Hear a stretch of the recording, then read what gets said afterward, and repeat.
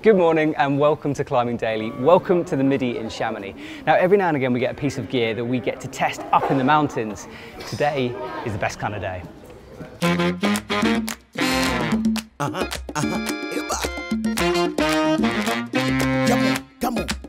here we go. Yeah, we go, come on. Where you at, guys? Here we go.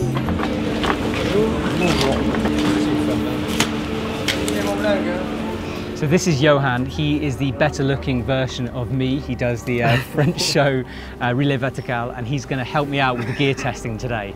Psyched? Yeah, really excited to speak French. Yeah? Yeah, are you? Ah oui, oui, oui, oui. Où est la maison? Parfait.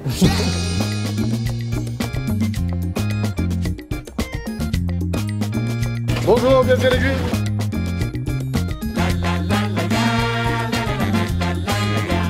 So we're up here in one of my favourite places in the world on the Midi Bridge, and this is the Beal Ghost harness. It's only 250 grams for the small version, so think ultra fast and light. This is the harness if you want to go mountaineering and you don't want any of the faff, if you're climbing hard sport routes on your red point. But what we're going to do is properly put this to the test. So we're going to go and climb an Alpine ridge, we're going to go trad climbing, and then we're going to go indoors and do a bit of falls and sport climbing. It's going to be a good day.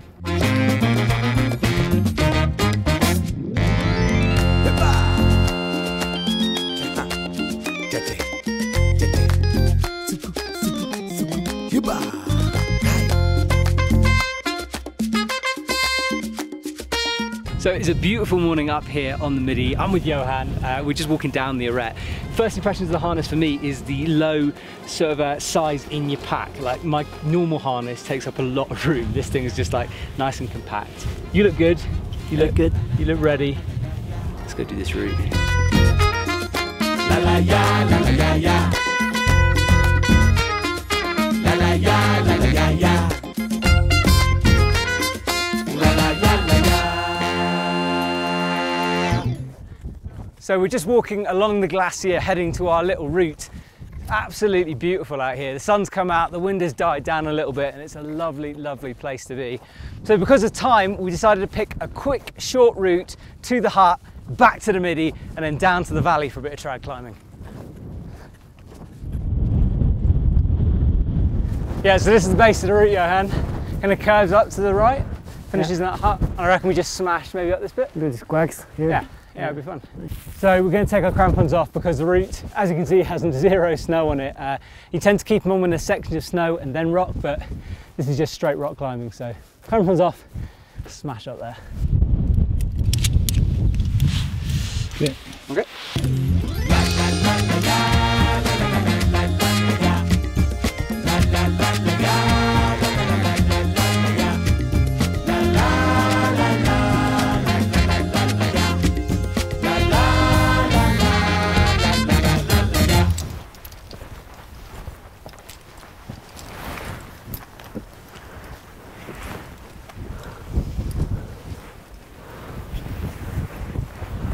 Woohoo! Oops, I ruined the shot.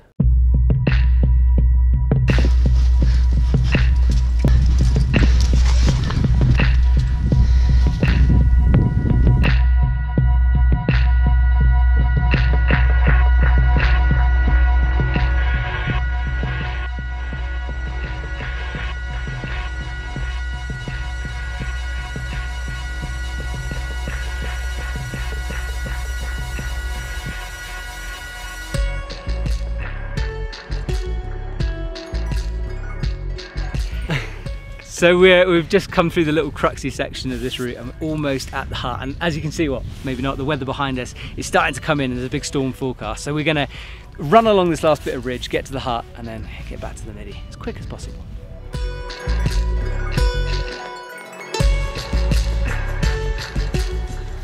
Right, so that's the route part of our day done. Harness felt cool to me.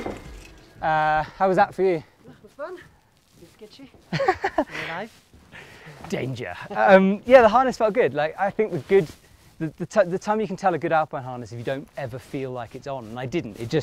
I felt my gear, I didn't feel the harness. So I think that's a good first test anyway. Yeah.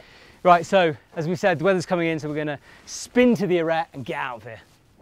So as you can see, there's a snowstorm coming. Me and Johan are getting a little bit wet. So we're gonna head up the arete, the last hill, spin up there. That, as always, was completely knackering, and my terrace jacket is getting a bit of a pasting. So we're going to spin down to the valley and see if we can give this harness a little bit more testing.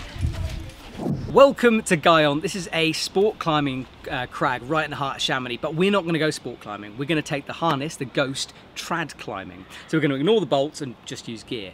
Now, this harness is not designed to be a trad climbing harness. It's only got two proper gear loops at the front. The back ones are kind of floppy, which is brilliant for mountaineering and sport climbing, but less good for trad. But here at EpicTV, we like to test things to the absolute limit, so trad climbing it is.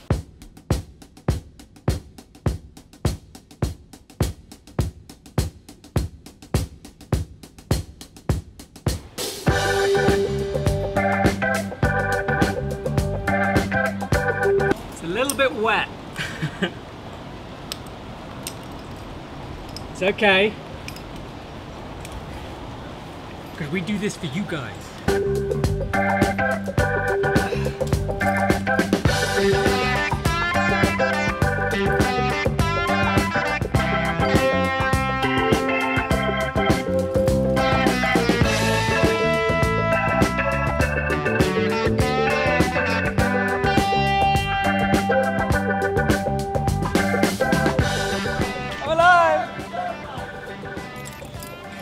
We got that done literally by the skin of our teeth. This rock is so slippery. It's a bit like slate when you touch it. So with that rain, and then I decided to do halfway through the 6A variant rather than the 5C, which we were going to do. Oh yeah, so it was a little bit slippery up there. But the harness actually was kind of cool. I really thought it would be sort of finicky to get gear off, but it felt pretty good. Having this floppy back gear loop isn't ideal for trad climbing, but for that sport climbing red points and for mountaineering, it's so good to have that personally I'd sacrifice that if I wasn't trad climbing very often. So I think with every harness you've got to make compromises, and that's what you have to on this. But wow, it felt light. And these Dyneema little bits into the leg loop kind of have a stretchy little bit on the top of them, which is brilliant. The whole thing feels brilliant. It feels like you're not wearing a harness. Cool, thank you. So we've escaped the rain to our favourite climbing wall, La Zouche climbing wall, to test the fallability, it's a technical term, of this harness. Because this is a high-end sport climbing harness as well as a mountaineering harness, and there's a big old steep wall behind me, which we're going to fall off.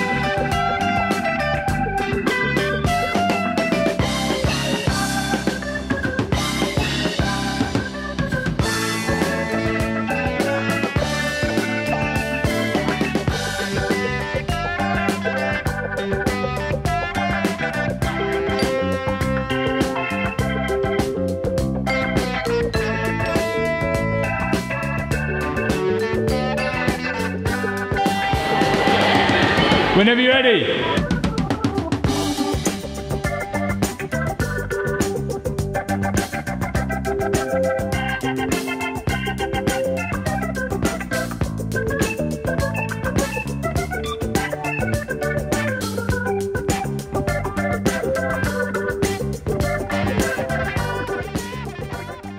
Okay, so we're alive, we're not cut in half.